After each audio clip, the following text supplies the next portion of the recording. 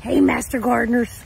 Here I am out along the highway. You're going to hear some cars going by, and it's supposed to be a bad forecast. But check out this big spider, and he's feeding on his, oh, I scared her. Big female black. You've seen these before. Oh, wrong way. Sorry, wrong way. There she is. Look at that big spider. She's that big black and yellow garden spider that you get inside your gardens.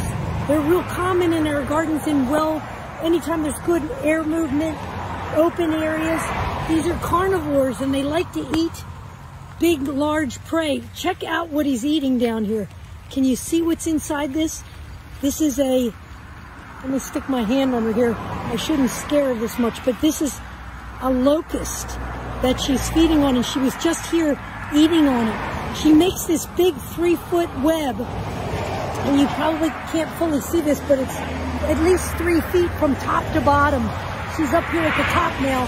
She's a female. Most of these big ones, there's another one along the hedgerow here, but they make these really big 3-foot size webs.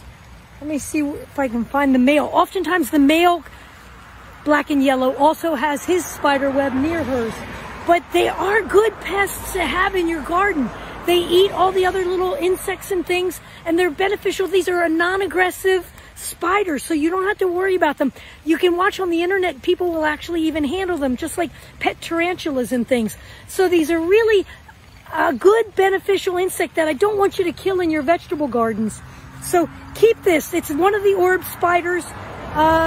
She leaves eggs sometimes in the center of the web. You often see these little zigzag. This one's kind of torn apart. Every night she reconstructs the center part of her web and she eats it, they believe, for maybe nutrition purposes. And she remakes the center of the web. They're not fully sure why she puts that zigzag thing in there, that it might be there for stability. They're not fully clear on that. But right now she's up here at the top. Oh, I wish, let me see if I can get her. See if I can, oh, of course, you can see me. Can you, I don't know how to find her in the video. There she is. Oh, here she comes back down again. Yeah, there you go. Now you got a view of her. She looks like she's on my face. Hey, that's a great view. There she is. But anyway, a non-aggressive, I'm kind of touching her web. I got her on the move. 3-inch spider.